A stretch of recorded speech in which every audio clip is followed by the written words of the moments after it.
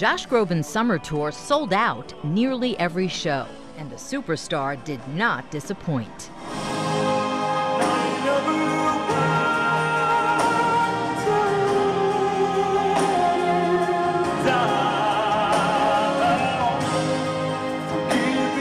The crowd in Canandaigua in late August loved it.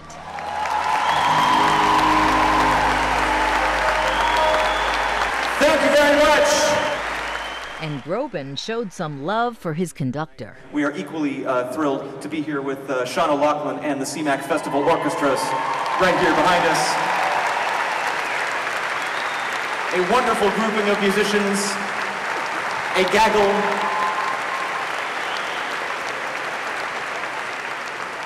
a murder, what do you call them? An orchestra. It's an orchestra. It's been a busy summer for Sean O'Loughlin. Before going on the road with Josh Groban, the Syracuse native toured with Melissa Etheridge.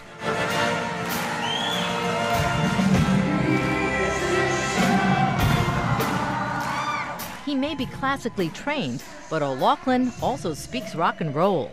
Steven Tyler, Sarah McLachlan, Melissa Etheridge, Josh Groban, Adele. I mean, you're a kid from Lyncourt, New York. Yeah, it's kind of fun.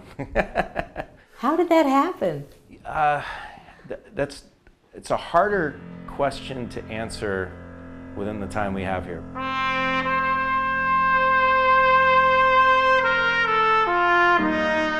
It started with the trumpet in second grade at Lyncourt School.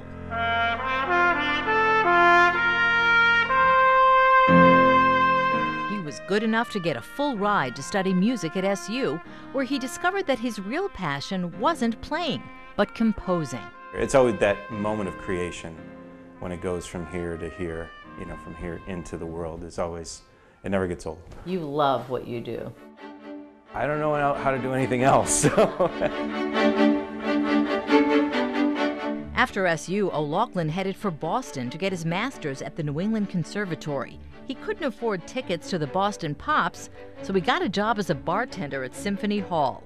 Good move. And I had a piece performed by the Boston Pops through the head of the bartenders. He heard this piece that I wrote. The head of the bartenders? Yeah, he heard, I gave him a cassette tape. I might be dating myself here, but I gave him a cassette tape. It was this fanfare that I had written, and then he passed it on to the artistic planner for the Boston Pops, and I had a call back the next day on my answering machine, and I talked to him, and they ended up programming it at a concert. I'm 23, 24 years old, having something played by the Boston Pops. That gave Sean the courage to move to Los Angeles. It was tough. He even had to sell one of his handmade trumpets to pay the bills, but he wouldn't sell out. I didn't want to have a what if question down the road. I didn't want to fall back on something. I didn't want to, because my whole theory is if you have something to fall back on, you will fall back.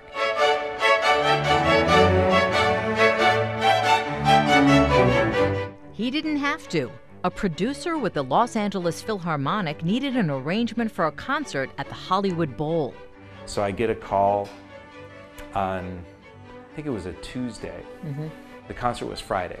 So there were 2 songs that they needed arranged, and the rehearsal was Thursday. So you literally have 48 hours. Yeah, and there was show no sheet. up and be good. Yeah, and there was no sheet music. And I've always found you say yes, and then you figure out how to do it. Exactly.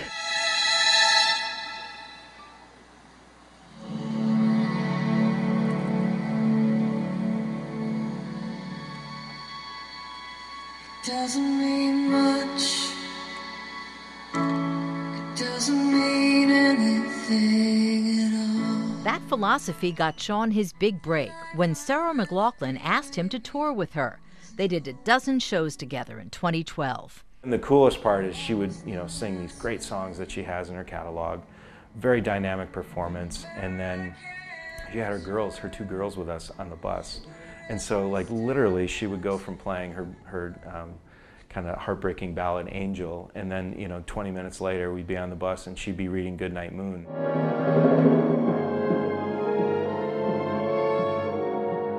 He's conducted for some of the biggest stars in music and many of the nation's great orchestras. But one of the biggest honors came a couple of years ago. The Syracuse Symphony had just folded, and a new orchestra was forming. Sean was asked to be the principal Pops conductor. He wrote the piece that would reveal the name Symphoria on opening night.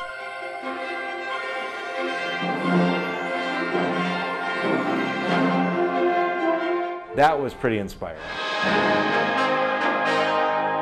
It also means Sean gets to come home 5 or 6 times a year. And yeah, she waits for me like this just every time. The O'Loughlin's still live in Lincourt, in the house where he grew up. Is it good to have your guy home? It is wonderful. Aww. That's what I like about Central New York so much, is that it is family-based, and the support there. It just doesn't go to the next level without a home base.